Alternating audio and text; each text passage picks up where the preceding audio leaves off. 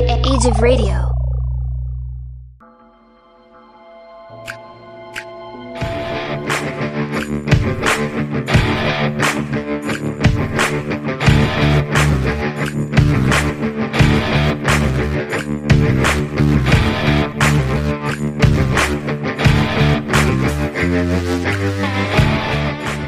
What's going on, everybody? We are back. Episode 141 of the Dark Windows podcast. My name is Kevin. I'm Kevin. And this is week 2 of the Asshole Eliminator Tournament. This time we are going to be covering the right-hand side of the bracket, which, because we did the left-hand side last time. Mm-hmm. And Kevin, why don't you refresh everybody as to how those matchups were and who our winner was going to the finals. Our winner going to the finals was the fucking psycho Ishii. Well, I was going to say that's not narrowing it down. Versus so basically, bitch, Jesus, I forgot. Okay, so our first two matchups last week were Talat Pasha versus Kim Il Sung. Then we had Yosef Mengele. Yes. Then we had Yosef Mengele versus Ishii. Yeah, but Talat Pasha moved on to go against Pol Pot, who was our rando into the second round. Yes, and we said that Pasha won. Nope. Right? No, Pol Pot won. And we had Ishii versus Mengele, and we came down. It was a tiebreaker, close one.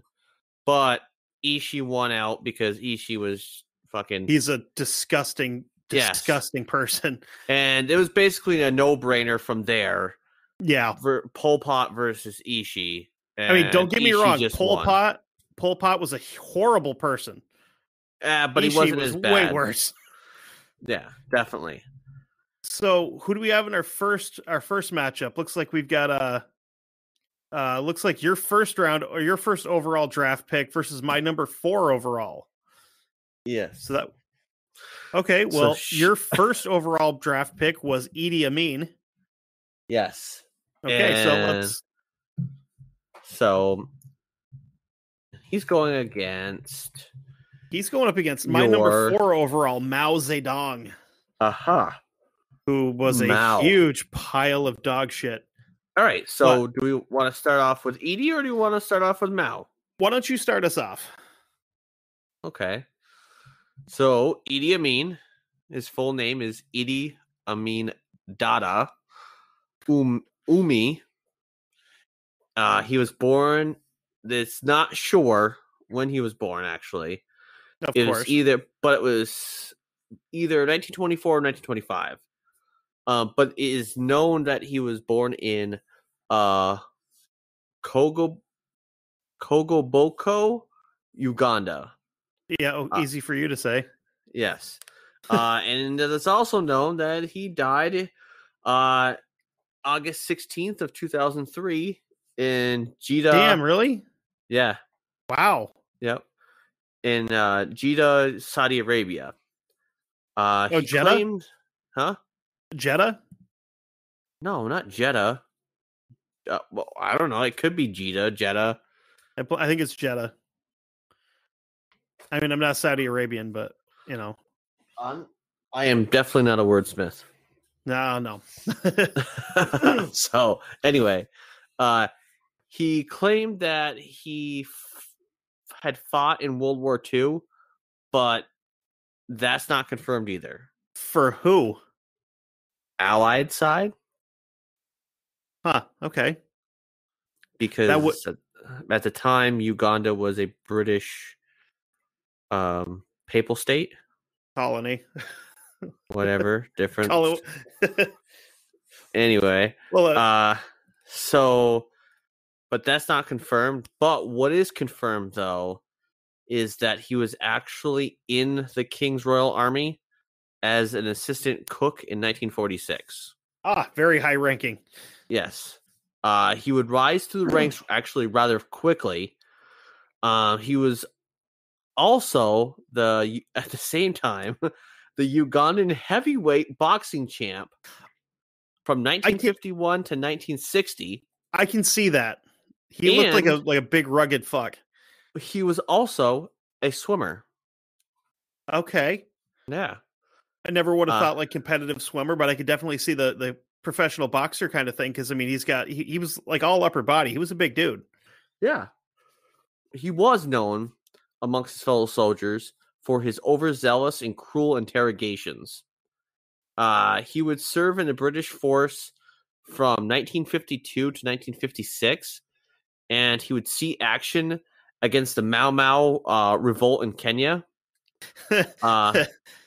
Before Uganda became independent in 1962, Edie became friends with Milton Obote, who was the nation's prime minister and president.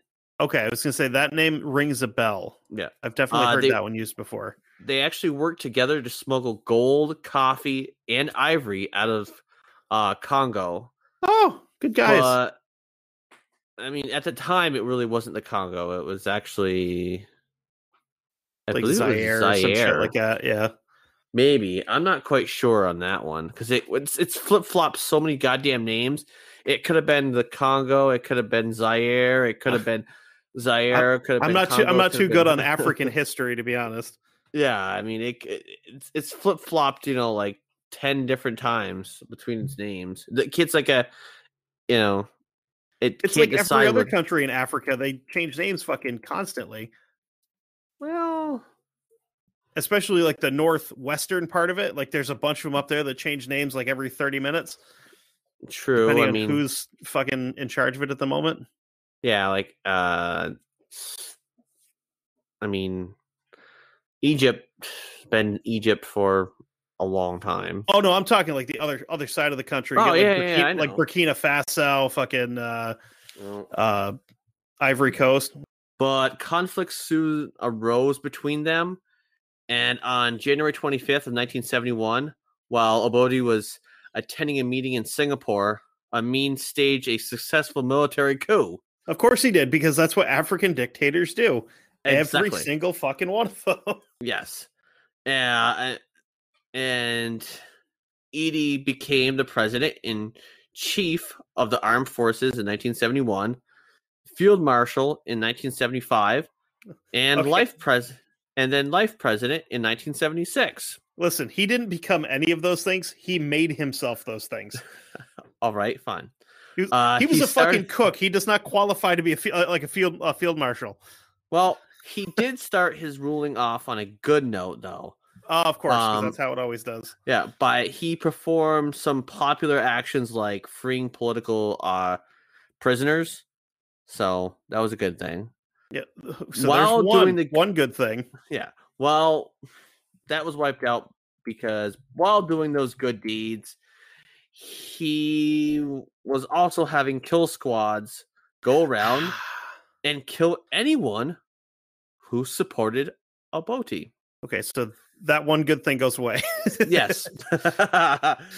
He would have people that were part of the Akoli and Lango ethnic groups, military personnel, and civilians killed. Oh, nice guy. So if they were part of those, done. His victims soon came to include people from every order and rank, including journalists, lawyers, homosexuals, students, and senior bureaucrats. That's something with Africa. They really, really do not like the gays. I'm not 100% sure why, but none of them do. Well, it's that in the Middle East too. Same thing. Yeah, same difference either way, I guess. Let's see. So, he expelled all Asians from Uganda in 1972.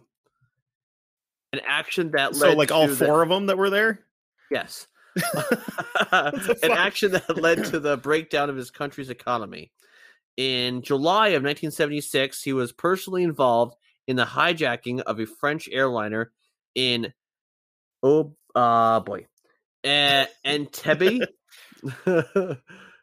In October of 1978, Amin ordered an attack on Tanzania. Okay. Aided by Ugandan nationalists, Tanzanian troops eventually overpowered the Ugandan army. As the That's some Tanzanian, shit when you could stop a fucking foreign army with just like dudes that were yeah, farming like 6 hours ago. yeah, Damn. as the Tanzanian-led forces neared Kampala, Uganda's capital, on July 13th, 1979, he fled the city. Smart move. He escaped first to Libya. He finally actually then settled in Saudi Arabia.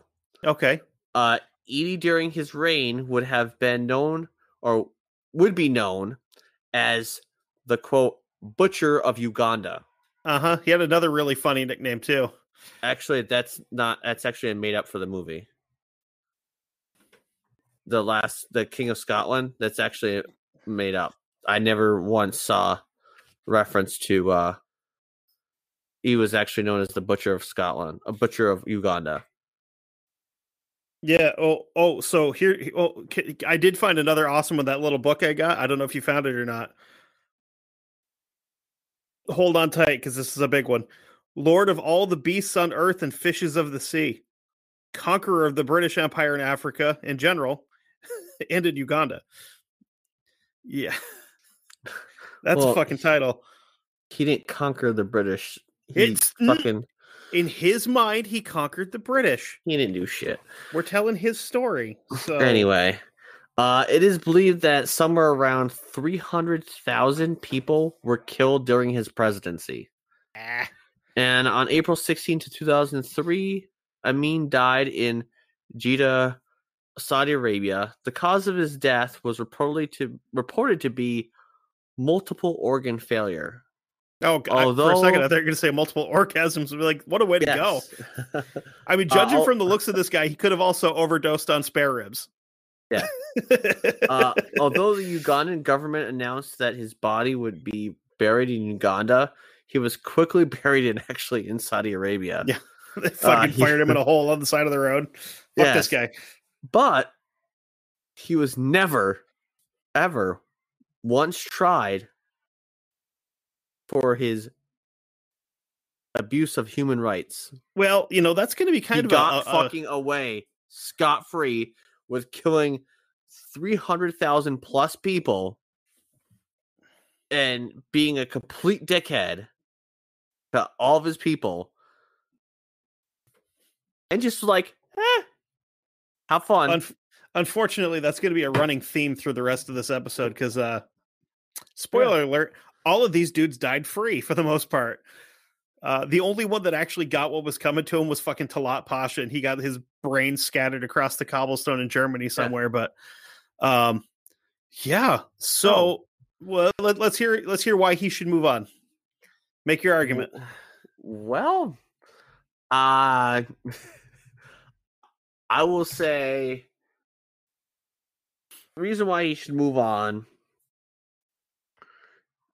is the fact that he, just like so many of the others that we talked about last week, he used his resources, which was being part of the military.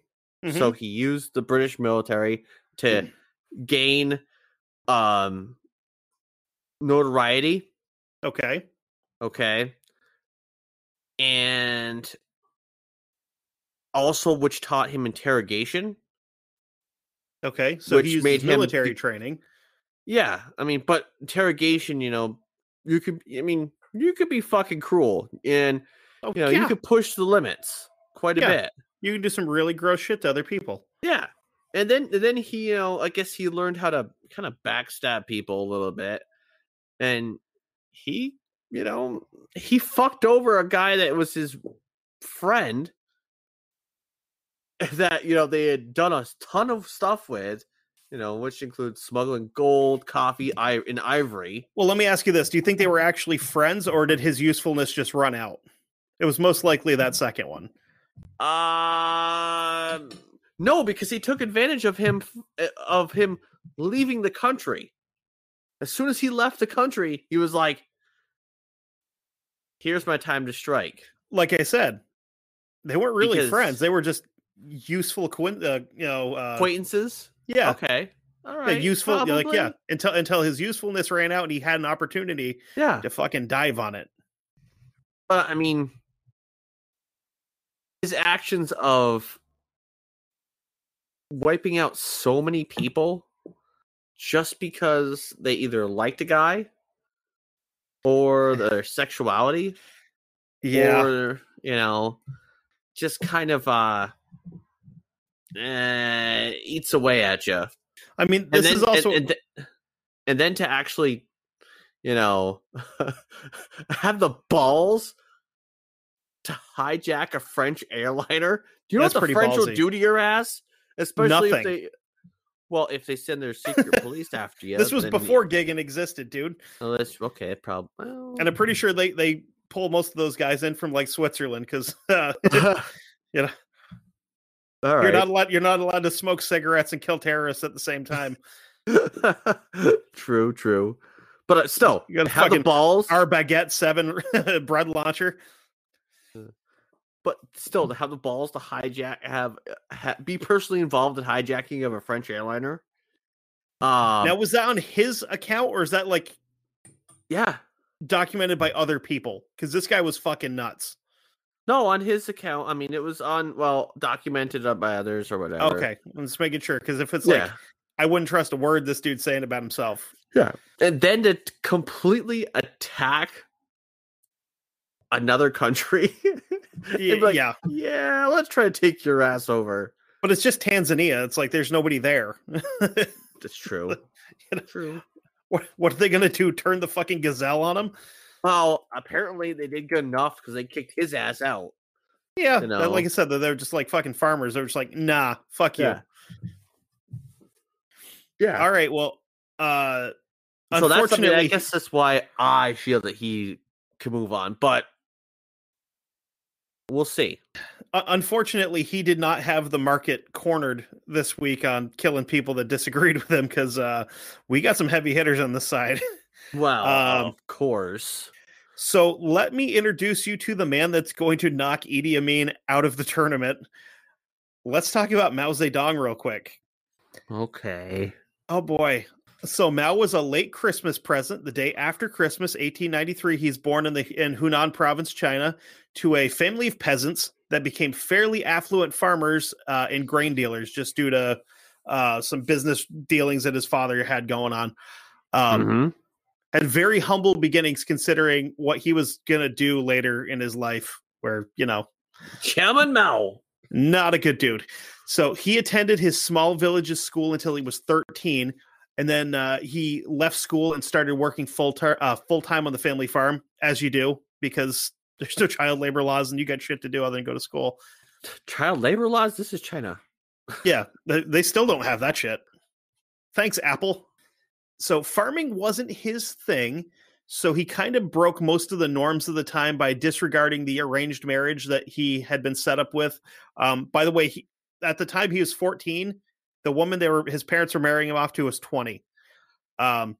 He never consummated the marriage, never even actually spoke to the woman, was just kind of like, yeah, no, I'm good. And just took off. He just fucking boogied off to Changsha, which was the provincial capital, to pursue a secondary education.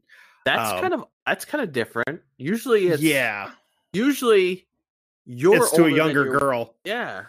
Huh. But I'm assuming she was from a more affluent family than they would have been. And just trying to marry his kid up the food chain. Yep. So shortly after above his means. Yep. Yeah, he's marrying above his station. Yeah. So shortly after he started school, there was a small revolution that kicked off in 1911 against the Qing dynasty. So this is the people stepping up against the dynastic rulers of China for the last fucking however many hundreds of years. Their whole thing lasted because China's been around for a fucking billion years and they've had different dynasties through it. I don't know how long the Qing dynasty lasted because it was actually the last one. Essentially. So he joined up with a unit of the Revolutionary Army in Hunan and spent half a year fighting, like actually fighting, not like pushing paper. He was, in the trenches fighting with people. From 1913 to 1918, he studied at the Teachers Training School, where he was getting more and more into these more revolutionary ideas. And he got really, really fascinated with the Russian Revolution of 1917. Spoiler alert, if anybody doesn't know, that's when Tsar Nicholas and his family get stood against a wall and fucking mowed down by the Bolsheviks. There you go. Quick Russian history lesson. Supposedly, they were all killed. Supposedly. According to the Disney movie, one of them lived. Anyway. Well, no, that's actually based off of some merit that they think that Anastasia actually survived. I don't know. I don't know how. I'd have to do more looking into that to see where I fall with that one. That's the rumor mill. That's the right. That's the scuttlebutt or right. whatever you want to call it. You know, that she actually was smuggled away and survived. You know, became someone else. Yeah, but I mean, fuck. That's all speculation. I think it actually made it to like Unsolved Mysteries. I think. Oh, I'm sure it did. It had to have. Yeah. So after he graduated from school, he followed his professor to Beijing and took a job in the Beijing University, where he met his in the library, where he met his supervisor, Li Dezhao. That's how I'm going to pronounce it. I mean, unless it's on a menu, I can't usually read Chinese words. So he was actually one of the founders of the CCP, which was the Chinese Communist Party. Yay! I got another fucking commie. CCP. Oh wow, that's Russian, right? No, it was, in this case, it was Chinese Communist Party, so CCP. I wanted to throw this in because it's not going to seem like an important detail, but this is where he would kind of run into his basically rival for almost for the rest of his life. Potentially my new favorite Chinese commander of all time. He goes up against a group called the Kuomintang, which was the Chinese Nationalist Party, or we're going to call it KMT from here on out because that's how they initiated it. Yeah. No, you're thinking Kuomintang. That's Bloodsport. That's different. Sorry. You just went you said that. I was like, Kuomintang? What? Yeah. So the Kuomintang is under the leadership of a man by the name of Chiang Kai-shek, who... Ooh, Chiang Kai-shek. Yeah. So right after... Didn't he become ruler? For a little bit. We'll get there. Like for a split second. But Mao is like learning more about the Communist Party, Chiang Kai-shek and his boys made 5,000 good communists in Shanghai when they mowed down a whole bunch of them at a fucking rally, and that kicked off the Chinese Civil War. Ooh. So for once, the communists didn't start it, but they got what they deserved preemptively. We didn't start the fire. No, this fucking scary little Chinese man came in with a bunch of guns and just killed everybody. You're all dead. Yes. Good. So Mao takes the reins of the CCP, which is the Chinese Communist Party, like we said before. Yep. And led what was called the Autumn Harvest Uprising, which sounds like, I don't know, it's got a very peaceful name. But that was against the KMT. The CCP, the KMT. So him and the communist forces got crushed by the KMT. They lost 90% of their forces very early on in the war. Oh, wow. This wasn't bad enough, though, clearly. He rallied some more forces, mostly getting peasants from the countryside to come in and fight for him.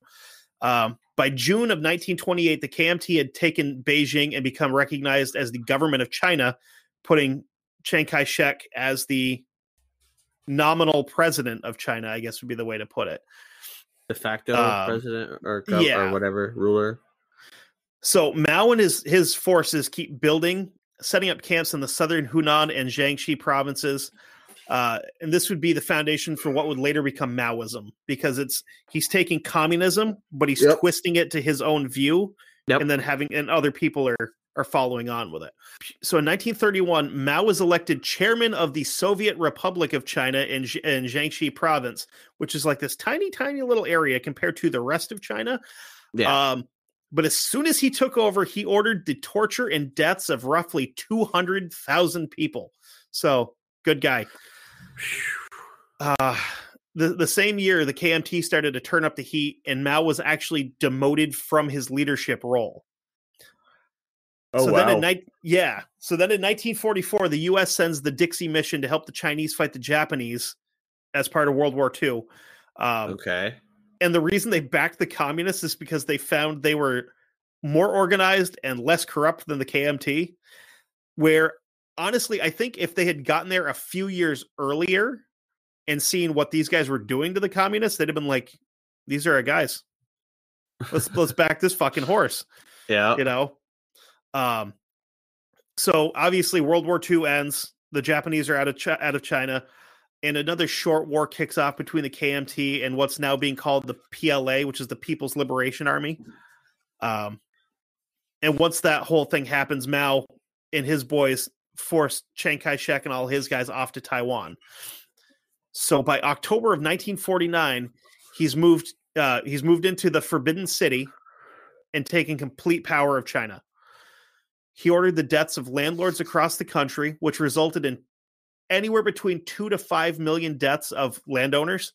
And he also started a quote campaign to suppress counter-revolutionaries that led to another 800,000 deaths, including a large number of people that were directly opposed to Maoism.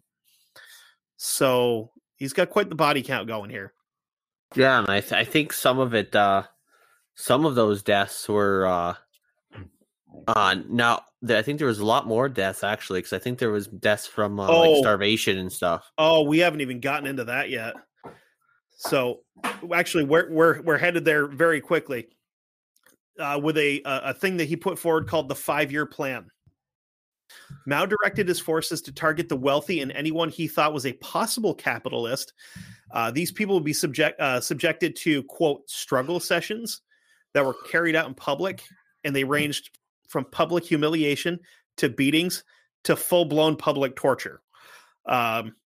Not everybody survived these struggle sessions, and a lot of the people that did would actually go on to commit suicide due to, some kind of a PTSD kind of thing, or even potentially embarrassment for, dishonoring anybody.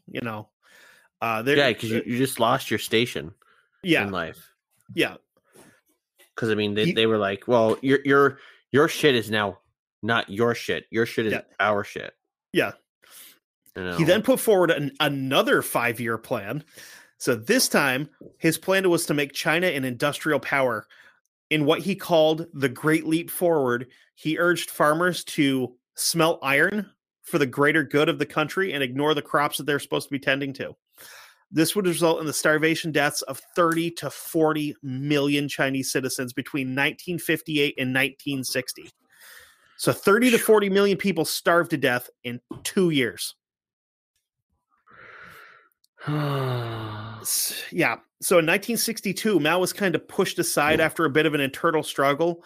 But by 1966, he made a comeback, called on the younger generation to start a cultural revolution and destroy what he referred to as the 4 olds: old customs, old culture, old habits, and old ideas. This would lead to college-age students destroying centuries-old art and writings, burning down buildings that have been around for longer than some people can even imagine. And then they were just randomly attacking people in the streets. Anybody who they thought was, anybody they considered to be an intellectual, they would just drag through the streets and beat to death. Jesus Christ. Yeah. Yeah. So, I mean, I knew that some of this happened. I mean, dude, he was a fucking monster. Yeah. So through the 70s, Mao's health starts to fail. A lot of people think he had Parkinson's or ALS or possibly both. And honestly, I would never wish that on anybody, but good. Fuck this guy. In 1976, he suffered 2 major heart attacks and would die after being removed from life support September 9th, 1976. Oh, wow. So obviously he's pretty gross. But here's some bullet points to to make my argument as to why he should be Idi Amin, if we have to even go through it. I don't even think we have to, really, but we're going to, though. Fuck it. Let's hear him. And this is why he's going to go on and face Hitler in the second round. He had anywhere between 40 and 80 million people total, quote, destroyed for not being communist or not being communist enough, or his flavor of communist. He redistributed land from landowners that were killed under his watch and gave it to the peasants, that he would, he would refer to them. Yep. And then basically starved those people to death after he gave them the land that he had taken from the people he had ordered killed. Yeah. During World War II, his CCP and the KMT joined forces actually to fight off the Japanese, kind of, united front against a greater enemy, which honestly, the fucking Japanese during World War II, as we talked about last week, were gross to the Chinese. They were. But as soon as, almost like from days after the end of World War II, he kicked off that secondary civil war. He went after these guys. He made no attempt to make it a better place for everyone to live. He wanted communism, and anyone who got in his way was going to die for it. So that's Mao Zedong. If he moves on. If he was a magic card, he would be a legendary creature, piece of shit. Yes. So Mao moves forward.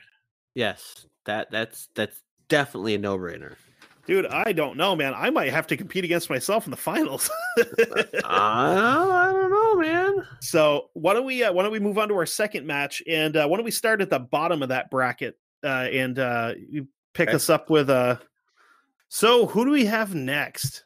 Well, Joseph Stalin, born December 18th, 1879, in Gori, Georgia.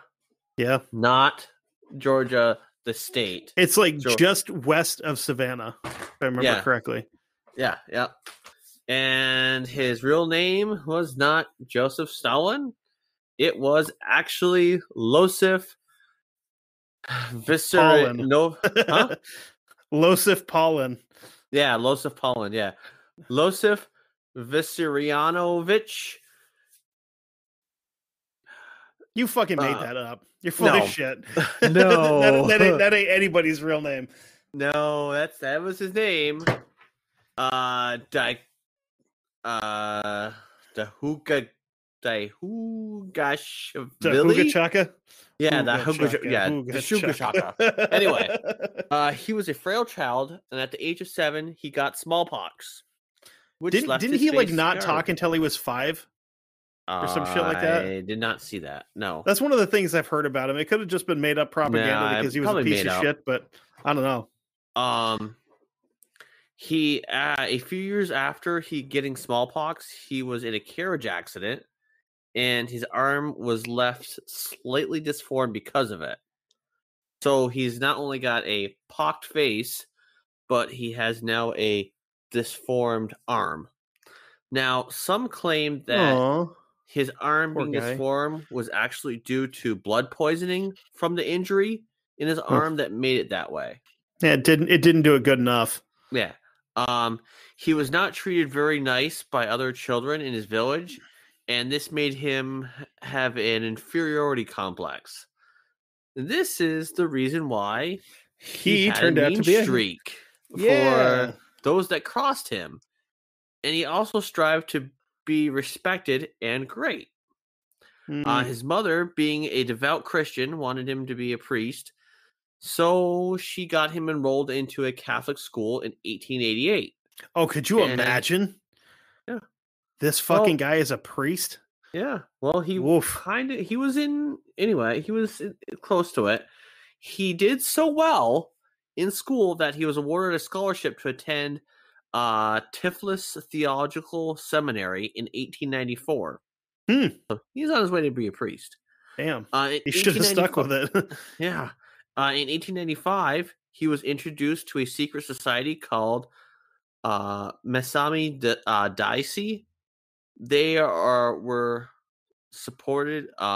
They supported Georgian independence from Russia, and some of the members being socialists introduced him to the writings of his greatness, Karl Marx. And The fuck did you just say? His greatness? yes, It's not Michael Jordan, motherfucker. This guy's a piece of shit too. Just because he had good hair. Karl Marx wasn't a piece of shit. He was the father. He was the father of pieces of shit. Therefore, by association, piece of shit. He just wrote a book about a utopia. Which, and that didn't go badly for 80 million people we just talked about. Well, or the fucking other 50 million we're about to talk about. Once again, I keep reiterating: just because you write something down in a book and people try to follow it, does not make it your fault that they fuck it up. I mean, if he had just wiped his ass with it, it would have been better for everybody. George Orwell wrote The Animal Farm, which was basically a play off of off of the Little Red Book, which basically tried to show that a farm of animals on how communism works, but then it shows that even giving them human ideals, it doesn't work. No. Because the utopia can't work because of the human element of wanting things. Anyway, I could rant forever. Right. So, another guy he was introduced to was the writings of Vladimir Lenin. He would join the socialist. He would join the group in 1898.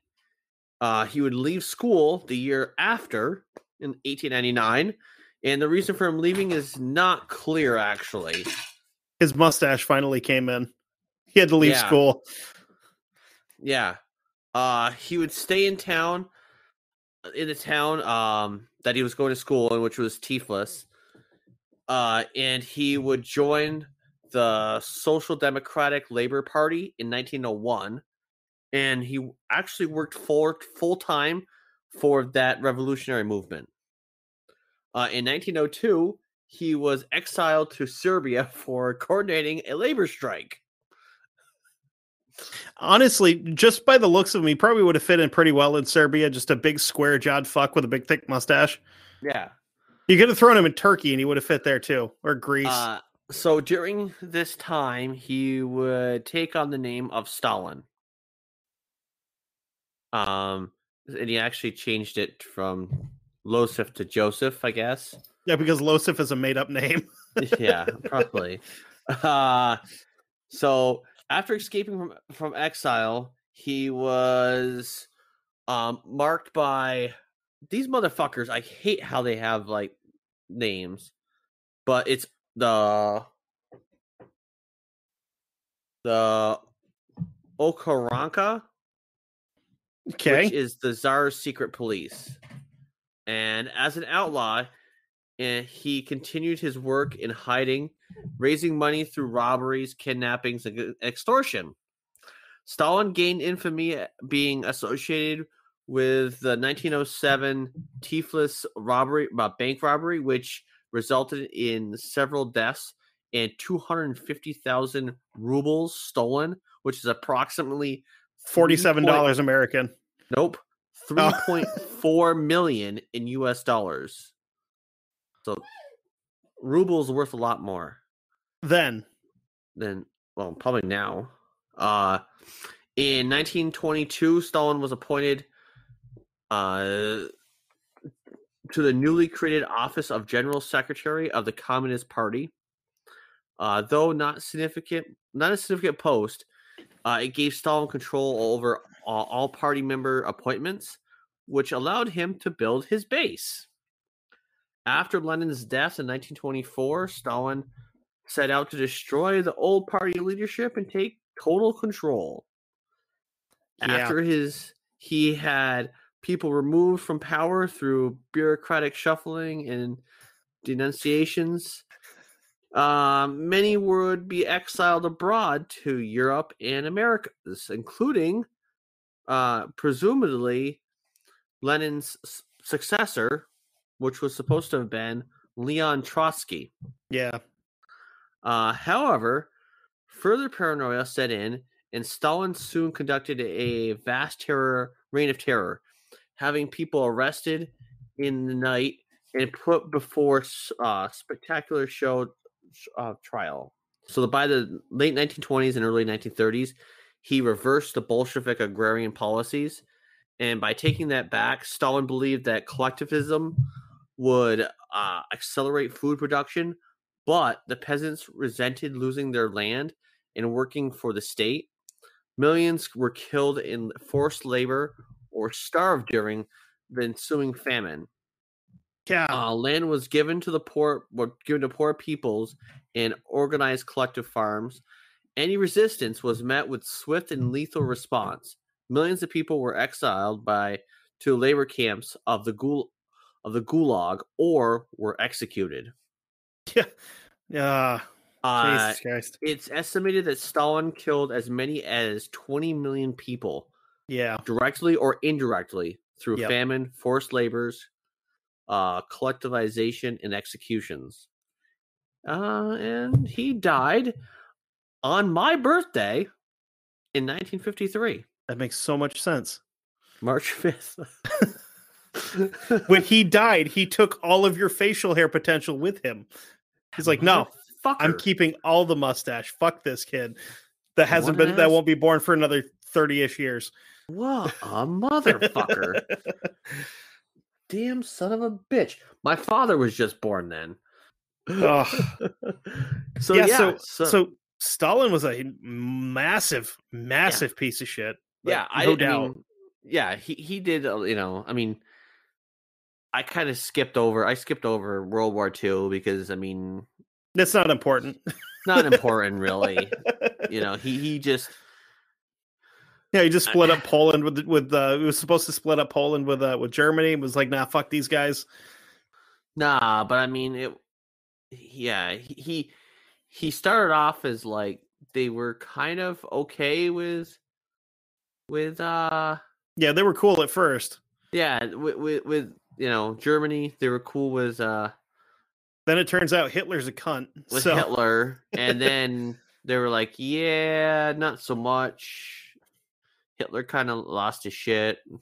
Yeah, we'll get into that. Yeah, I mean, they both didn't like the gypsies. They both didn't like the Jews. No. I mean, just both giant scumbags. They didn't like anybody. Yeah. I mean, he had a lot of people killed by putting them in forced labor camps. I mean, 20 million people dead. That's a big number. Yeah. I mean, killed by either the KGB, because they tortured the shit out of the people. Oh yeah, no doubt. Killed them, or sent them off to gulags, and which I mean, that's no better fucking fate there. No. And or just outright executed them. So I mean, or didn't send them anywhere and just fucking starved them to death. Yeah. A lot of that happened to the Ukraine. They had like 10 million people starved to death there alone. Yeah, but I'm you don't kind of his childhood came back to haunt the Russian people. Yeah, he took his childhood anger and aggression out on the fucking poor people of Russia. Yeah. You assholes picked on me when I was a kid? Well, fuck you. I didn't even know you when you were a kid. Yeah, well, fuck you anyway. You look like one of my friend's dads, and he was a piece of shit, so fuck you. Exactly. All right, so, by the way, Stalin was your 5th overall pick. Yeah. Yeah. So, my first round overall pick, we're going to get into him. That is a man by the name of King Leopold II of Belgium. Oh boy. Wow. Wowee. Leopold II was born in 1835 to, believe it or not, King Leopold I. And his wife, Louise Marie. He was the first heir of the Belgian royal family, which was in its infancy at the time, considering Belgium was around 5 years old when he was born. So it became its own country in 1830. Huh. For the better part of 1,000 years, it had been controlled by the Netherlands, France, Germany, and some fucking how Luxembourg, which I forget is actually a country. But for a minute, they controlled Belgium. They were pretty powerful at one time, I guess. Which is funny because Luxembourg is now approximately the size of a postage stamp. Yes, inside of.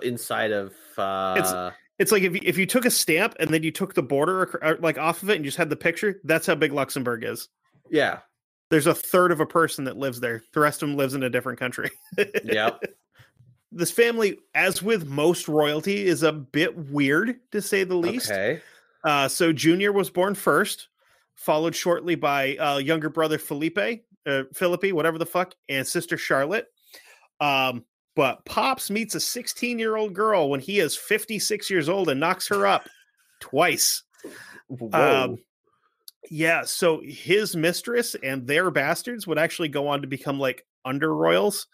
She was a baroness, and both of her sons became barons. So he ain't fucking around. He's like, no. These are my kids, I guess, sorta, allegedly, but give them a crown or something. Some crushed velvet or whatever. Whatever the fuck these weirdos are wearing in the 1830s. So at the age of 18, Leopold II is married to a woman named Marie Henriette, who was born in Austria. And since his parents didn't really give a whole bunch of a wet fart about him, they kind of ignored the talk and left him out of some of the finer points of husbandry, let's put it. Okay. A lot of people, like when they saw him and his wife, they would refer to them. This is fucking funny. They'd refer to him as the nun and the stable boy because they kind of didn't know what to do with each other. Like they wouldn't like hold hands. They weren't like personable with each other. But thankfully for somebody, Aunt Vicky, who just so happens to be the Queen of England, Victoria, gave him some pointers on sex stuff. So he finally figured it out. So I'm starting to think there's probably a very good chance this guy fucked his aunt. Or at least he sat in on some game plans or something. Probably fucked his aunt. Or watched his aunt fuck somebody. I mean, I'm pretty sure he fucked his aunt. All right, fine. So Leopold I dies in 1865, and as he does, Leopold II takes the throne. Before he died, Leopold the Elder made, I am not even joking, a bare minimum of 50 attempts to conquer a colony for Belgium in an effort to compete with the other global powers. So literally tried 50 times to do this and failed every single time. Oh, he sucks. Yeah, he was not good at it. So this was a time when pretty much every country in Europe was disassembling Africa for their own benefit. And at a conference in Berlin in 1884, Leopold met with leaders of 14 other countries and pitched the idea of going into the Congo and claimed that he was saying, hey, listen, I want to go there. I'm going to send missionaries and we're going to convert these filthy heathens over to Christianity. It's a helpful cover story for what's about to happen. Okay. The leaders of these other countries figured, fuck it. We'll let him deal with the gorillas and the lions and the crocodiles and the hippos. Congo's a fucking wild place. You got jungles, you've got grasslands. It's the Wild West. Yeah, there's a lot of shit going on there. So Leopold actually recruited a Welsh explorer that had some experience in and around the Congo by the name of Henry Stanley, who, under different circumstances, this dude probably would have been a fucking hoot at a party. Some of the shows... He uses some creative tricks to fool the Congolese tribesfolk that basically to convince them that whites have superpowers. He built a battery... Dude, I shit you not.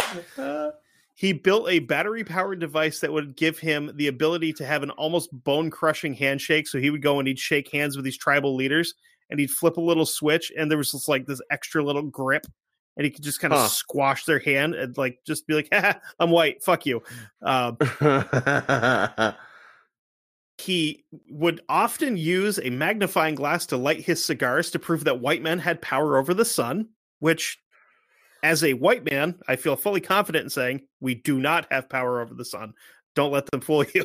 It's kind of like a little bit of like kind of like saying that he's a god. It's the same bullshit we did to the Indians. Sort And of. here's the best one. On one occasion, he gave the chief of one of these tribes a revolver, told him to step back 3 steps and shoot him. So the chief's like, okay, cool. Pulls up, pulls the trigger. This dude doubles over. He's holding his chest. And then he starts to laugh. He stands back up straight, takes his shoe off and shakes a bullet out of it. And the chief is in complete shock because white people are bulletproof. It literally hit him and went right down into his shoe. There's something fucky there. There was no bullet in the gun. It had to have been. Or there was a bullet, but it was just powder. There was no bullet at all in the gun. He didn't explain to these people how this worked. He just basically told them, pull the trigger and you'll shoot me. Like, okay, cool. I want to shoot you because you're kind of a piece of shit. And he's like, oh, you shot me. Ha ha ha. Surprise, savage. Look at this. Bullet right out of my shoe. Yeah. So after he pulls all these kind of like nasty little pranks on the tribal leaders, he would present them with a contract and they signed it. No questions asked because they were terrified of this man. And by signing this contract, it made Leopold II the new owner of the Congo and everything in it. So to prove that he had the best interest of the natives in mind, he renamed it the Congo Free State. But to stick to his guns, he actually did fund everything going on expedition-wise out of his own pocket. So out of the pockets of the Belgian people. So he sent explorers out into the wilds of the Congo looking for anything of value, hoping to find maybe some, gold or jewels or whatever the fuck conquistadors look for. And they eventually come across these tall wooden gold mines in the form of massive tracts of rubber trees. And at this point, we're right at the very, very infancy of automobiles. So rubber is in high demand. What year? It's the late 1800s. So it's like, even if it's not automobiles, just rubber in general is becoming a very valuable commodity. So this was a huge find. He's seeing money signs just floating around the air in front of him. But by paying for labor to cut down these trees and then process everything, that's going to dig into your profits, right? Yep. So now we get into the reason why he is on the list. He ordered his men to enslave the people of the Congo. His military leaders would be ordered to round up men in every village that they came across and force them into labor. And they would also take the women and girls with them as well. And they told them, if you don't bring back 15 kilograms of rubber each a day, we're going to kill these people. We're going to kill your women. I'm sure they were doing some other pretty nasty, horrendous shit to these women as well, because Probably. That's kind of what you do when you look at these as not actual people. Exactly what they did. He would actually give out bonuses to his men for producing more than expected, no matter the human cost. And this is kind of where a little organization begins called the Force Publique, which is his private military that would be made up of Congolese men. So they would go into each village and they'd find the biggest, toughest, strongest looking guy and force him into service as a soldier. These were the guys that when there was any kind of dissent or anything that would smell kind of like an uprising, he'd send these guys in to kill their own people. And if they didn't, he'd have them killed. And when they went into these other villages, they were told they were not allowed to waste ammo. So if you had to shoot someone, you had to kill them with one bullet. And to prove that they weren't wasting ammo, they were ordered to bring back one severed hand for each round they fired. So if they did this and they came back and the books didn't balance between how much ammo is missing from what we gave you initially and how many hands you brought back, they were executed immediately. All of this is happening, nobody in Europe is any the wiser as to what the hell is going on. And word actually got Belgium saying that King Leopold is looking for new recruits to come in and basically go work plantations. We're going to have you go down and help process these rubber trees that we're bringing in, which was a lie. These guys that he was recruiting were actually coming in from obviously Belgium, Norway, Italy, Sweden, Denmark. And they'd sign up for it and they'd get shipped off to the Congo. And as soon as they got there, they're like, hey, how do you feel about killing these people? Oh, I forgot to mention, they're not actually people. They're pretty much animals. So just go ahead. Don't feel bad about it. It's fine. So after a while of doing shit like this, these guys become desensitized completely to killing. They would do some really atrocious shit like gut people while they were still alive and pull their entrails out. Castrate large groups of Congolese men and nail their genitalia to trees in front of them, or just straight up murder them in groups and leave the corpses to rot in the jungle. It's some of the generals that were actually ordering all this shit to be done were writing back to the king about these actions, but it wasn't to reprimand the men. They were bragging about it. They were showing pride as to what was being done. Yeah. So eventually So eventually an international commission visits Belgium after someone had leaked some of these stories out as to what's going on. They wrote up a 50-page document about everything they found, and they present it directly to King Leopold. In response to this, and knowing he's about to get caught, he orders all paper records related to anything in the Congo be destroyed to cover his own ass. Yeah. So in 1908, the Congo became an official colony of Belgium, of the Belgian government, that is. Because up until now, it was the personal property of King Leopold II. The Belgian government didn't take it by force. They bought it from him. They paid him in the neighborhood of 50 million francs. I couldn't find a conversion from francs to US dollars. So the next closest I could do was euros. And in today's money, that's about 59.4 million-ish dollars. Wow. And he died in 1909. Thank whichever God you wish.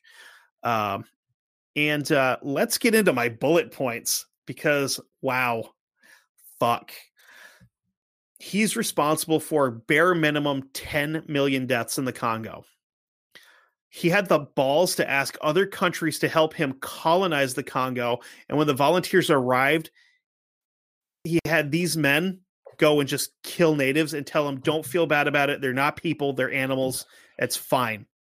Don't worry about it. Just kill them. When you ask you to kill them, don't feel bad. No big deal. It's like killing a chicken.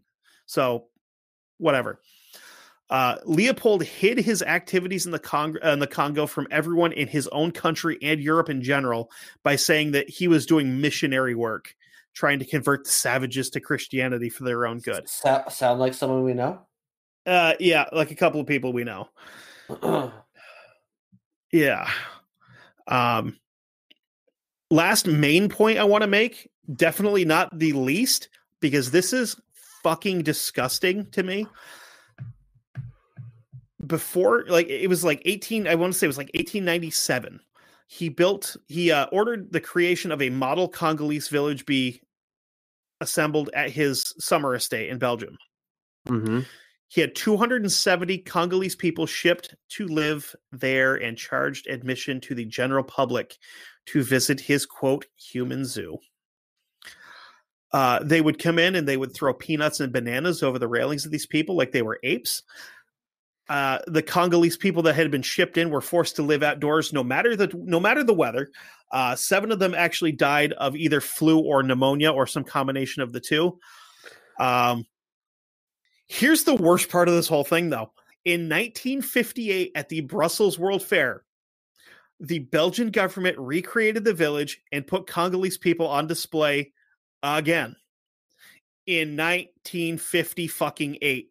They have people on display like animals. 1958, not 1858, 1958, like 60-ish years ago. So yeah, say what you will about the atrocious shit that has been done to African Americans here. This is worse somehow. This is fucking disgusting. And from what I was able to find in my like short amount of research that I did here, for the most part, I found people in Belgium don't learn about this piece of shit in school. They don't learn about any of the human rights violations that he committed. They sweep this under the rug. It just gets hidden because it's, it's a stain. It's a point of shame, which I get, but learn from your history. Learn from the mistakes that were made in history. Yeah. So it doesn't happen again. Yeah. Which it fucking did in 1958 when they put people back on display like animals. It fucking disgusting. Absolutely fucking disgusting. Yeah. I'm pushing Leopold to move on.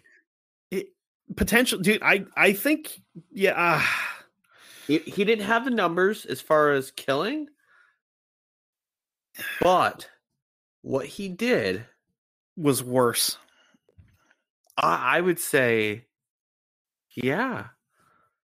I mean, yeah, it wasn't to his own people. He didn't starve his own people. But they weren't people to him, is the problem. Yes, that's the thing. They weren't his... Well, they were technically his people because they owned the country. They were a commodity. They weren't people. They were animals. They were they were a native species to be exterminated as needed. Yep. So, I mean, I would love to have somebody in the fucking final, but guess what? Dude, I think KL2B is going into the next round over Stalin, unfortunately. I think so too. Fuck, dude, what a piece of shit. Like, yeah. So we've got... I think we should take our break and come back with with who I think a lot of people are going to find is going to be the winner of this, but I don't know. Well, so all right. Why don't we take our quick break and we'll come back and finish off this, and then we'll see who moves on between Mao and Adolf Hitler. Oh, fuck. So we're back. So our last person in this Eliminator tournament and my final draft pick, because I honestly didn't want the piece of shit anyway, Adolf Hitler. So, I mean, unless you've been living under a rock for the past 82-ish years, you've probably heard of him. Yeah. Shitstash was born April 20th, 1889 in Upper Austria. Growing up, he was an average student. He feared his father and loved his mom, which pretty common for the time back then because, dad was the disciplinarian and mom was going to be the one to, fucking ice the fucking the leader hosen marks that dad left on you. So after school, he traveled around and visited Vienna, where he supported himself in quotes as an artist. He did like to paint, so there's that.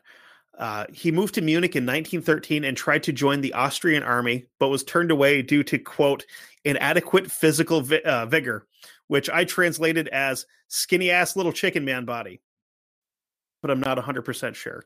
He seemed like a little bitch.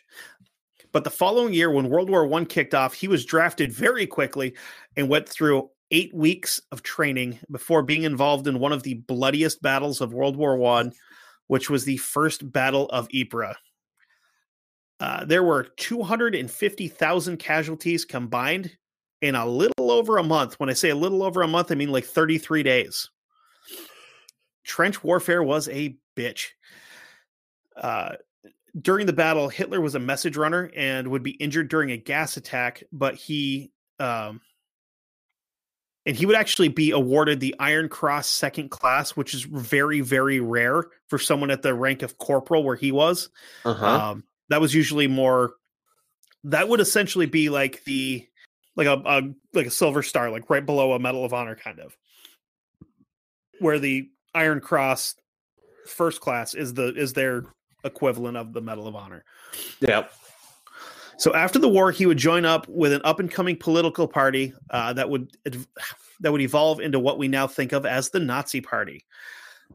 He'd be jailed after the failed beer hall push, where well, I mean, while he was in his recovering from his injuries, he wrote this little book. Oh no, he wrote Mein Kampf when he was in prison.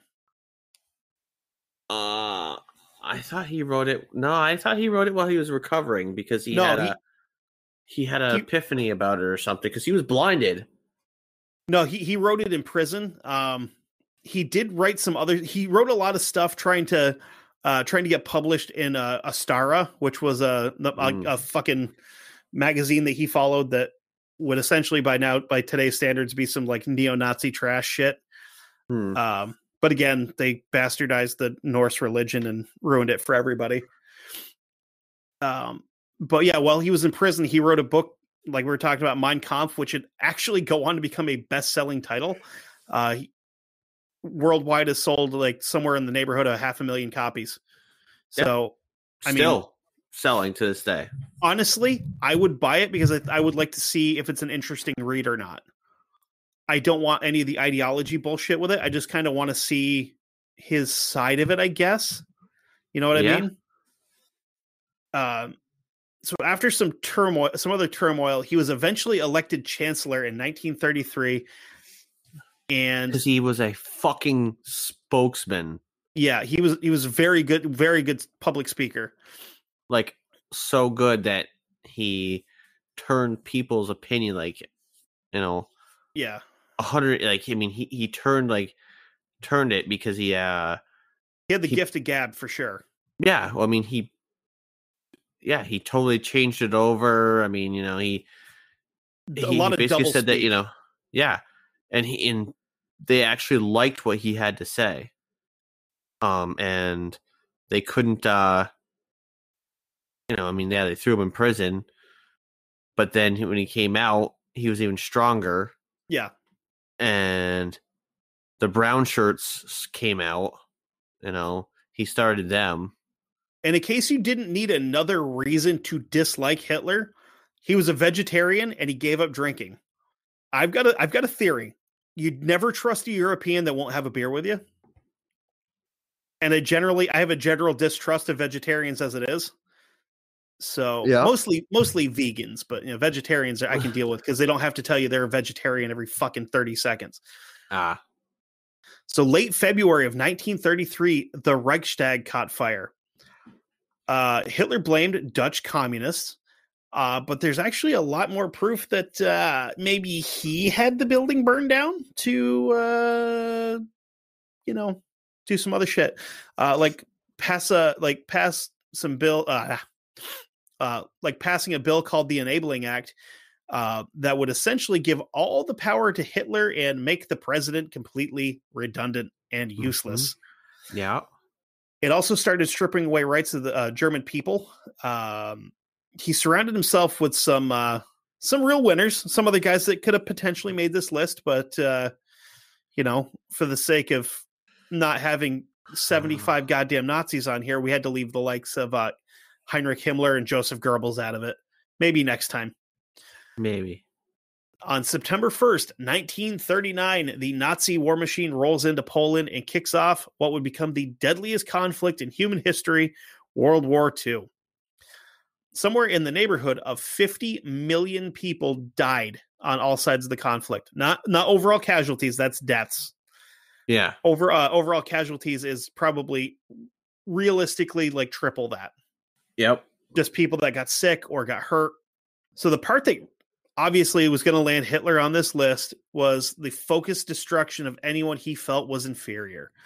These quote unquote, and again, I hate this fucking term because it's gross, racial enemies where everyone who wasn't directly into his Aryan race, so that would include gypsies, physically and mentally handicapped, gays, blacks, which I'm not sure how many there were floating around in Germany at the time. A few. He definitely didn't like Jesse Owens, and he fucking ran all over Germany, and I hope he gave Hitler the finger as he was breaking records. That'd have been fucking great. Like, suck it in your tiny mustache, asshole. He has a little thing. He had his black hand. Well, I mean, the fact that he was out there just fucking curb stomping Germans in the 100-meter dash probably didn't make him happy. But no, again, I mean, I guess technically, he was actually a really good host. They actually, from all accusations, everything I've read says that Germany was actually a really, really good host for him. Yeah, but inside he's just like, son of a bitch. And actually, fun fact, now since we brought up the Olympics, the modern day Olympic logo with those rings, like interlocked rings, was designed by Adolf Hitler. Yeah. He also didn't like communists, but I mean, I get that. That's fine. Most importantly, the people that he thought were the absolute bane of human existence were the Jews. Yes. As we know, he ordered camps to be built for forced labor and flat out industrial murder in most cases. Those camps were built all over mainland Europe. The worst of the worst were Auschwitz, which was in Poland, Bergen-Belsen, which was in upper Germany, Buchenwald, which was also in Germany, and Dachau, who was also in Germany. There's more camps than you can shake a stick at, but those 5 are the big ones where it was, you were not leaving. You are going to die here unless something miraculous happens, which it's not going to. The people that would be rounded up and forced into these camps suffered some of the most vile treatment that any human has ever dealt with throughout history. They were worked to death, starved to death, experimented on by notable mention from last week, Josef Mengele, or just executed by the train car full. Estimates range between 11 and 17 million people were killed in concentration camps during World War II under the orders of Adolf Hitler. As the last days of the war and the US and Russians are starting to tighten their grip around Berlin, his inner circle would commit suicide to avoid capture or secretly escape via a secret tunnel system, which a lot of people thought was a myth for a while. And then it's actually been proven that there was a tunnel system that had been created to escape. They actually went to the airfield. Yep. Which is featured in Indiana Jones. Yes, and also in Hunting Hitler, which has got Tim Kennedy, who is the most American motherfucker that's ever existed. True. Very true. So a lot of people think that Hitler himself actually escaped to South America and that it was a double that started a Luger in the bunker. Nah. No. What? He got away. No. You don't think he did? No. I don't know, man. Dude, if you ever actually watched any footage of him, he was in a bad way. Right. I know he was. But when they got there, his corpse is just a fucking charcoal briquette, and it just so happens to have a uniform on it. You could have done that to anybody. Yeah, I still don't think. He couldn't have. I don't know. So, I mean, Hitler is absolutely potentially one of the worst people that has ever. I don't know if he was born. I'd like to think he was more hatched or just like burst out of somebody's chest or some shit like that, because he's not a human. That's not even ordered. I mean, it's weird. I don't. There's really no competing with him. Realistically, no, the shit that he did, like you covered like a portion of it. A fucking fragment. A fragment. There's actually like a ton more. Like there's a thing called crystal knock. Yeah. You have to look. Like I said, if you haven't heard of that, you have to look into it. Or we can. Crystal knock. It's actually one night. I know, but it was bad. Yeah, it's a night of terror for Jews.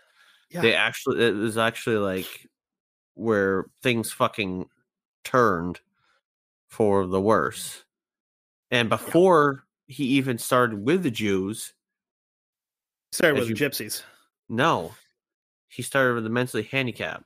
Yeah, easier targets though. The insane and the mentally handicapped, and he would put them like just to see how if people, the German citizens, the normal ones that weren't Jews, if they would actually, be able to take actually see what know what was happening, to see how far he could actually take it. He would load them onto a truck, drive the truck around. Oh, not him personally, but no, one of his guys, his people, the brown shirts, because that's was the start of the SS. Was actually the brown shirts. Yeah, and it got more refined when he brought in fucking Himmler. Yeah. But they would take and drive people around, and they would take and actually revert the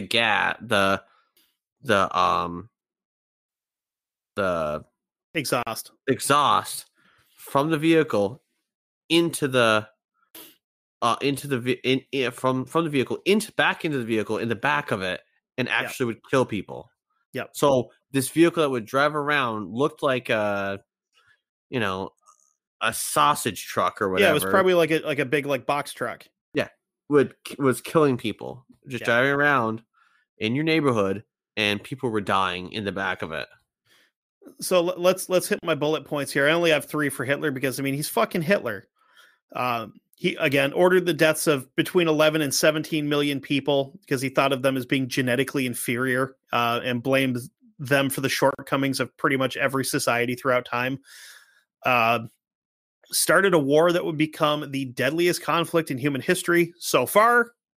Preempt that. All in all, the range is between 56 to 85 million people, including civilians, died as a result of him fucking about and, being a prick. But silver lining to that is we got to get some stories of some of the baddest motherfuckers that have ever walked the earth because of this war. Yeah, they were fucking built different back then. I'm no disrespect to anybody in the military now. Those fucking guys back then were built different. Yeah, definitely. No body armor. You're fucking around with 30 caliber rifles, basically. Just, you take one of those in the chest and be like, nah, fuck these crowds. I'm still going to kill these guys. And like I said, in my opinion, I think there's a very good chance that he got away with it. I think he started a Luger. I hope he did at some point. So now we've got to get into Hitler versus Mao. I mean, this is going to be tough because they're both not nice guys. Yeah, but I mean, numbers wise, I think Mao is very, very close. Yeah, but I think Hitler has him beat.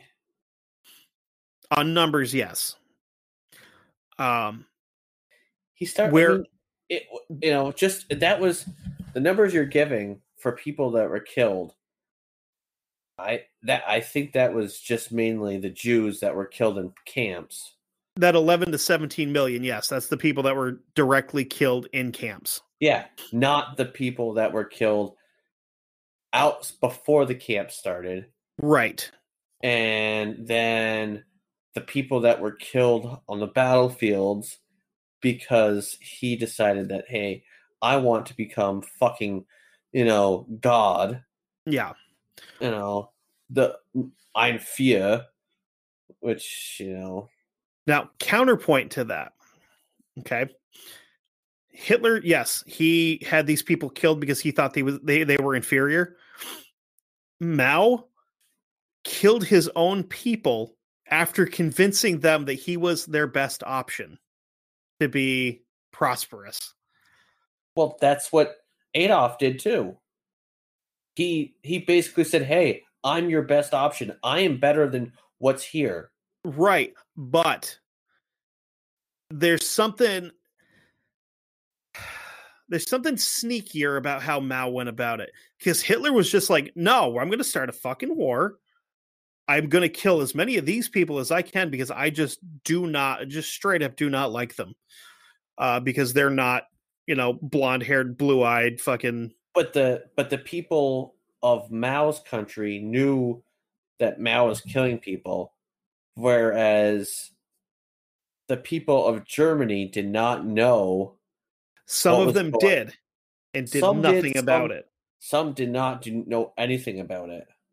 Because one of his best generals at the beginning of the war, oh my god, why can't I think of his name? He was he was the son of a bitch. Ludendorff, who was his armored commander in mainland Europe. Yep. Had no idea about any of that shit. And then once word started kind of getting out, because he was not a Nazi. He was a German military officer. There's a lot of people don't realize it. There's a huge difference between the Nazis and the German military, because the Nazis are generally the SS, guys like that, compared to the Wehrmacht, who are just your general regular German soldiers on the ground. But once some of this stuff started kind of coming out, he resigned. He's like, done. Nothing to do with it. I'm done. Find yourself a different donkey. I'm out. So, I mean, there again, you have good people and bad people on both sides of every conflict. Essentially, he was probably one of the good guys in Germany. Yeah, and if you know what, if it hadn't been for, I hate to say it, but if it hadn't been for him, for Adolf starting his shit, you wouldn't have Eli Wiesel running Knight. Yep. You would not have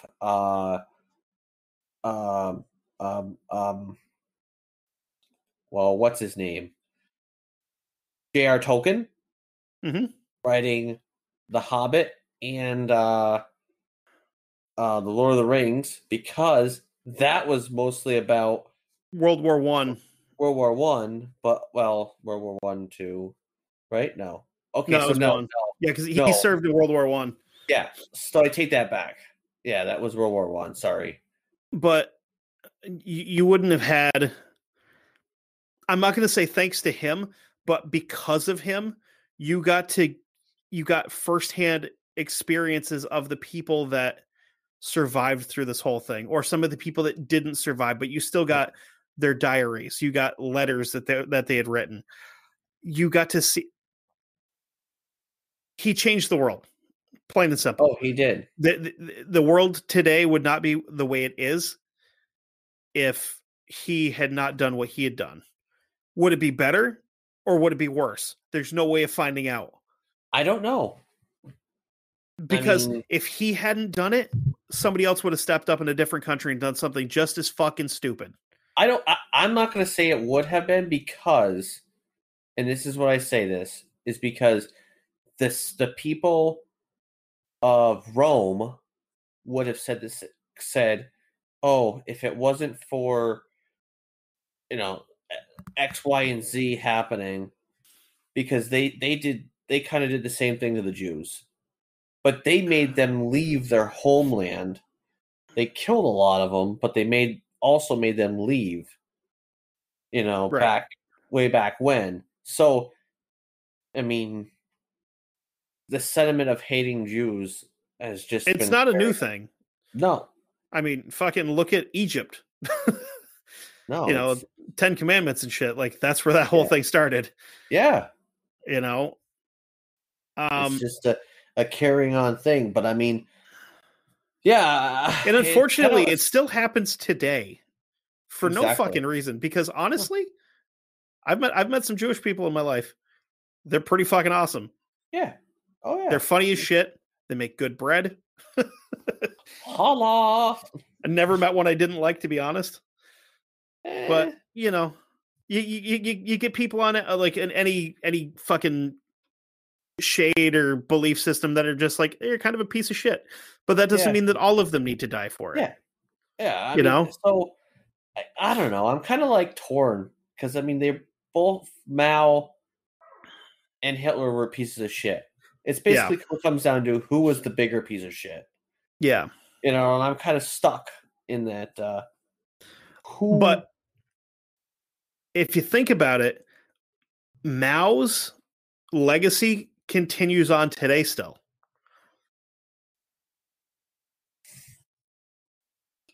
The repercussions from Adolf Hitler are still going today. Right. But the system of government that he put into place that was responsible for all these deaths is still in power. And they're still doing shit like this. Find anything about the I believe they're called the Uyghurs, the Chinese Muslims that are being rounded up and put into fucking forced labor camps now. Still, you don't hear anything about it because they are so fucking secretive about it. But you can find articles where there's millions of these people that are being rounded up yearly and either just flat out executed or put into camps because they're a different belief system. Yeah. You know, this might be harder than Ishii and Mengele. I think it is because Ishii was just a fucking. I am definitely up in the air between Adolf and Mao. Yeah, I don't know where to go with that one. You know, I mean, who caused more of an atrocity? Adolf. But where has the atrocity, you know? Well, let's think about it like this too. Who left a legacy? Mao, which is continuing, as you said. But I mean, let's think about it like this. If you were to write their two names down on a piece of paper and hand it to any regular person walking down the street and go, which one of these two people was worse? What answer is he going to get? 9 times out of 10, you're going to get Hitler. It's because Hitler is more talked about. Right. Mao was not talked about. Because... Honestly, I say we move Mao forward against Leopold and see how that goes. Okay. Because fuck Hitler. He doesn't deserve to win anything. Fuck that turd. Mao moves on to the finals. Okay. Okay, so now we've got Mao versus King Leopold II. Yeah. I mean, if you're going total overall deaths, Mao wins.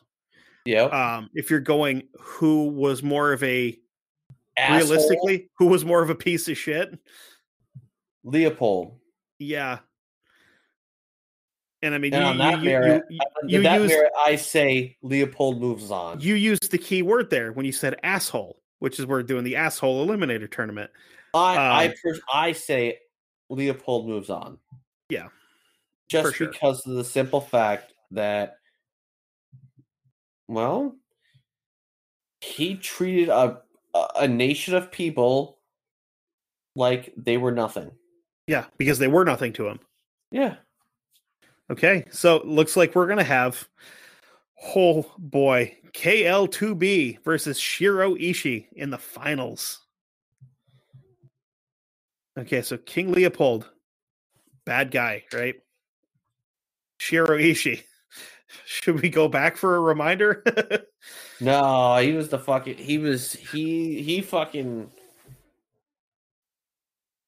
he had no qualms about who the fuck you were. It was. But here's the thing, because they're both in the same category where the people that they were killing weren't people to them. Yeah, it's true. One were animals, the other one were fucking lab rats. Also, let me just throw this out there. Shiro Ishii would actually have people killed by lethal doses of X-rays to see how much the human body could take. Determine the relationship between burns and the length of overall survival time. Prisoners were torched with flamethrowers and exposed to phosphorus bombs and chloride gas. Frozen. Unfrozen. They were injected with animal blood. Buried alive. And Leopold put them on display like fucking animals. Yeah. So, I mean... And then told them, hey, if you don't bring me fucking rubber, We're gonna kill your women. We're gonna kill fucking everybody in your family. So I mean, they go kill the nerd. You say the nerd's the bigger asshole, or the king's the bigger asshole. And you can't even say, well, he got to live afterwards. They both did. Yeah. The only one of these fucking guys that actually got their comeuppance was Pasha, which is unfortunate because all of these dudes should have been fucking shot in the streets. Exactly. Dude. Okay. Oh boy. Leopold. It's got. Leopold? I think it's got to be. I mean, Ishii was a monster, but Leopold was. What are you basing it off of?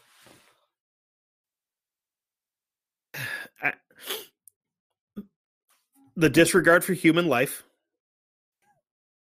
which you get that either way. But when you veil it with trying to be a good person by converting these people to Christianity to try to better their lives, which you didn't even fucking attempt to do, then you lure people in to come work at your rubber factories. Then you send them there and go, well, actually, we're just going to basically use you as soldiers to kill these people who, again, aren't people because I said they're not people, because then the fact that he got caught and tried to cover his ass and did so fairly successfully. Okay. And then he basically hired people to go on the safari. Yeah. Say, hey, if you want to fucking kill people, kill them. Yes. As compared to Ishii, who did all of this disgusting shit that I just mentioned. And if you listen to last week's episode, did a bunch of gross shit there. Mm-hmm. But when he signed over to the United States, all of the research that he gave to them, for the most part, got put to good use by saying, okay, so now we know if someone has to have an X-ray, they can only be exposed for so long. If you go into like a deep depth, like deep depths of the ocean, you can only go down so far. It's going to sound bad. He did the gross work for us. It's the deed for the it was a greater good. Yeah. So he did the deeds. He did the evil for the greater good. Right. I mean, a lot of Mengele's stuff got used for the better good too afterwards, like the genetic shit that he worked on. All right, I'll go with Leopold. Yeah, and I mean, I'll go with Leopold. The fact that they did this shit again in the 1950s. Yeah, but they don't talk about it. That ain't right. No, and they fucking hide it. They hide it. Exactly. Definitely. I mean, they hide it. So. Yeah, I mean, hey. I go Leopold. Sorry if I sounded distant away, but I'm kind of holding a cell phone, and But so our winner Leopold of the inaugural Dark Widows podcast Asshole Eliminator Tournament is King Leopold II of Belgium. Mm-hmm. Congratulations, you're the biggest piece of shit we've talked about on the show so far.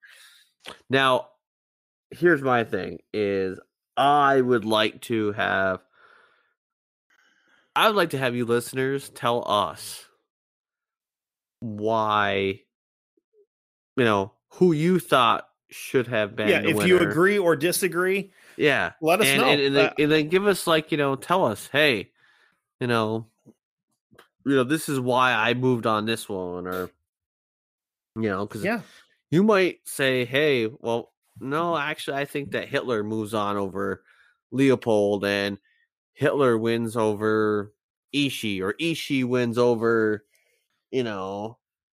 whoever. Yeah.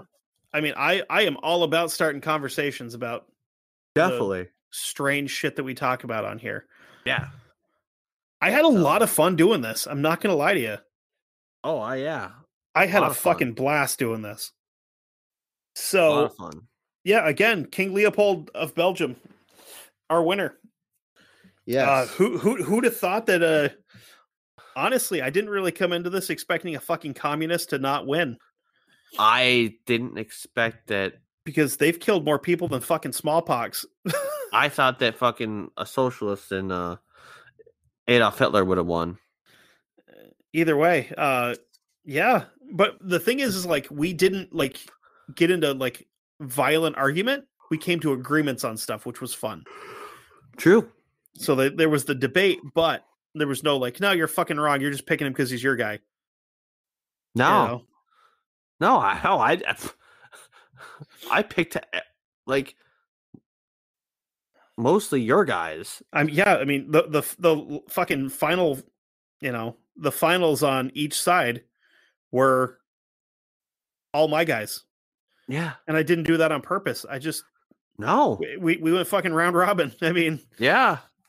so and we came to conclusions that by going over the deeds. The research and the the provided evidence as to who sucks the most. Yeah. So yeah. So that was like I said, pretty good one. I want to do this again. Definitely. I absolutely want to do this again. Definitely. So yeah. That's the tournament. Yeah. So this might be one of those ones where if you want to share with people, or don't want to share with people, and you don't have a pair of headphones or earbuds, go get some. Or you want that Bluetooth speaker, head over to studio.com. Go get all of those or one of those, because maybe you might want to share with somebody. Maybe you don't. You want to buy your friends headphones. Yeah. Damn it. So then you have get what you want, put it in your basket, go to checkout and put the promo code of Dark Windows 15 in to get 15% off your entire purchase. But if you forget to where to go, darkwindowspod.com. Darkwindowspod.com. You can find links to our studio page where you can go order some of the beautiful headphones. You'll find links to all of our social media, except for Twitter, because Twitter's stupid. I don't actually even go onto Twitter anymore. When I post to Twitter, it's from Instagram. Yep. You can find our Facebook page, Dark Windows Podcast, over there.